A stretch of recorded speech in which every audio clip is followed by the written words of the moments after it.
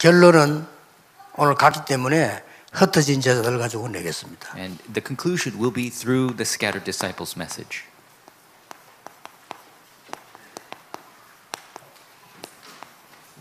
흩어진 제자들 잘 보세요. Look at carefully the scattered disciples. 여러분이 70인 응답받는 데는 가장 중요한 부분이 공무원입니다. The most important aspect to receive the 70 workers' answer is the 오늘 public 공무원의 servants. 날이기도 하고 또 사실이고요. Today is the public servant convention and it is the truth. 왜냐하면은 성경에 이 숨겨진 제자들이 싹 공무원이었어요. Because all the hidden disciples of the Bible, they were all public servants. 아니면 그 역할을 했고요. Or they played those roles. 자, 지금 현재 여러분 아시다시피 1번은 뭡니까? 출애굽에서부터 시작해서 사도행전 저까지 싹 다 하나님은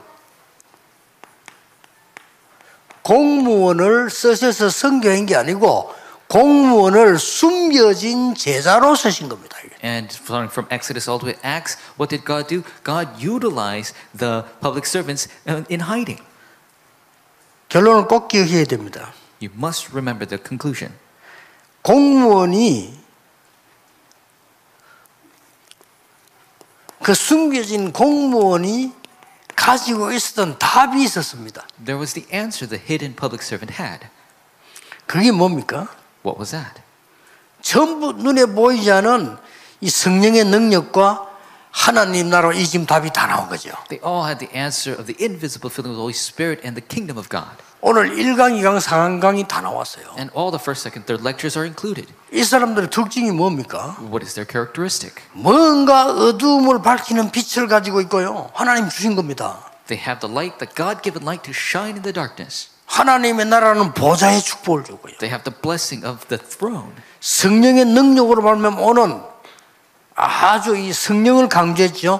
이 사람들에게 재창조의 응답이 온 겁니다. And through the power of the Holy Spirit, they had the answer of recreation. 공무원이 받을 응답이고 우리 모두가 받을 응답. This is the answer for the public servants and for us all. 저는 이것 말고 필요 없다고 생각하는 사람이고요. 저는 이것만 누리고 있습니다. I think this is all you need. This is all 그렇게 I 계속 enjoy. 응답 기다리면 또 전달하고요. That's why I continuously wait for the answers, and when they come, I relay it. 이제 어느 정도 기다리는 거 하니까 설교 뭐랄까 찾지 않습니다. 성경 그대로 지나가 나가는데 그때 상황과 같아요.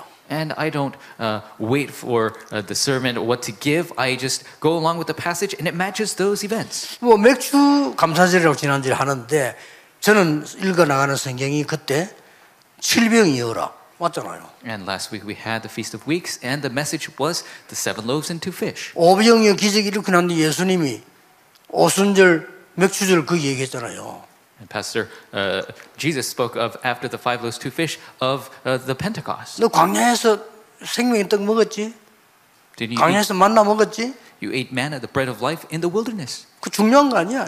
That's not important. 살리는 것은 영이니 육은 무익하니라. And it's spirit that saves the flesh is for naught. 무슨 떡을 말합니까? What bread are you 어떤 talking 곡식입니까? about? What is the fruit? 그래서 위기 때 세 군데를 설명을 한 겁니다. That is why in terms of crisis he spoke of 3 things. 그렇듯이 이 말씀도 하나님이 흘러가신 대로 내가 And the word according to how God leads. 굉장히 중요하죠. This is immensely important.